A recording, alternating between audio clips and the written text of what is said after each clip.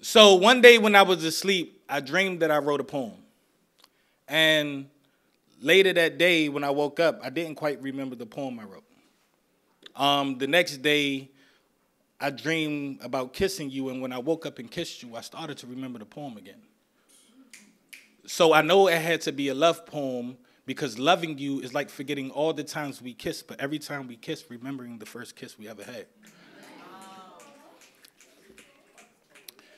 And now every time I close my eyes to sleep, I try the same routine because not having the same dream is a nightmare. And deja vu isn't as real as this kiss was. And love isn't a memory that you forget. It's a constant reminder that the heart still beats, even when it breaks. And when you heal the heart, it doesn't change its shape. And love poems, I mean real love poems, come from forgotten kisses and heartaches.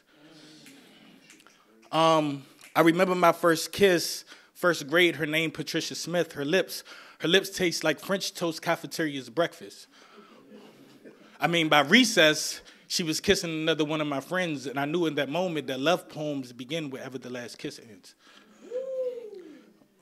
My first poem was covered in tears and disappointment, but I could still taste the syrup on her lips.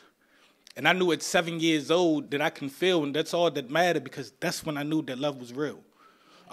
Falling in love is like putting your hand in the cookie jar.